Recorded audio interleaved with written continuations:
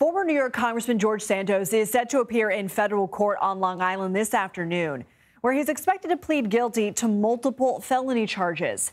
His corruption case had been set to go to trial next month, but on Friday, Santos' defense team and the prosecution requested this afternoon's court date. Santos previously pleaded not guilty to all 23 felony counts against him, including wire fraud, money laundering, theft of public funds. Without a plea deal, he was facing up to 20 years in prison. Santos became the sixth member of Congress to be expelled from the chamber last December. CBS News congressional correspondent Scott MacFarlane is outside the federal courthouse on Long Island with more. Scott, Santos has been defiant. He has called all this a witch hunt. He's facing 23 counts in all. Do we know what he's expected to plead guilty to? Not which counts yet or how many counts, but we know this for sure. His political career and his legal odyssey have been a novel, and this may be the climactic chapter of this crazy story. George Santos has been insistent that he was the victim of a political persecution or a politically motivated prosecution. He has been intransigent, saying that all of this is some form of a witch hunt. He was expelled from Congress in December after these charges were filed and after he confirmed that he had fabricated his life story, his background, his family life, his roots, his biography, and his resume. These criminal charges are federal felonies, nearly 24 of them, Lindsay, including money laundering, wire fraud, a conspiracy. Also, he's alleged to have ripped off his own campaign contributors, stealing their identities to rack up his own credit card charges. This has been an odyssey for George Santos ever since he was elected in November 2022. This will be a seminal moment in that story here today. Right. I mean, some of his fabrications, Scott, are outlandish, not criminal. But let's talk a little bit more about the allegations, because, yes, he is accused of taking those donations, spending them, according to prosecutors, frivolously, Botox treatments, designer clothing. And a lot of the donors have spoken to the media as well, and they want justice.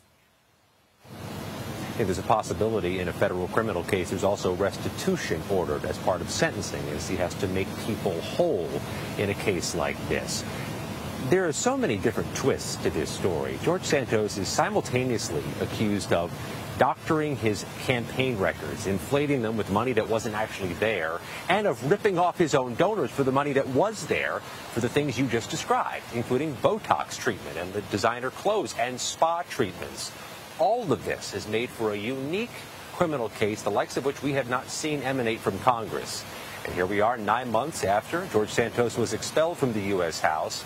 He'll walk in the courthouse behind me, go to the 10th floor, and we expect him to plead guilty to some number of the 23 federal charges he faces. So, Scott, we may not know exactly what spurned this change of heart. He hasn't spoken about this yet. He may not give us more insight in the court hearings, but is it likely, in your experience in covering cases like this, that he's doing this to avoid even harsher penalties? I mean, will he still face jail time as part of this plea? The prospect of prison time remains until we hear what charges he's pleading to. These are federal felonies. They often result in prison time.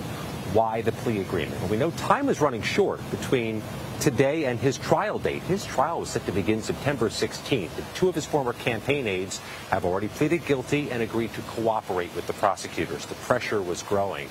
What will we learn today about what he thinks, his state of mind, his thoughts on the case? Probably very little.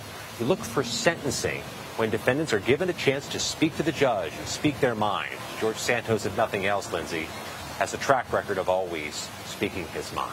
More question before we let you go. I know we're running out of time here, but because Santos has dug his heels in and this is such a change and turning of events, do you anticipate, knowing what you know about him, that he might express any remorse throughout this process? We'd be surprised if he doesn't express something to us as he comes and goes from this hearing. But a plea agreement hearing is not where you demonstrate remorse. That comes at sentencing. It sure is a possibility, Lindsay, but sentencing is likely not until either later this year or into 2025. Okay, Scott MacFarlane, appreciate your reporting. Thank you.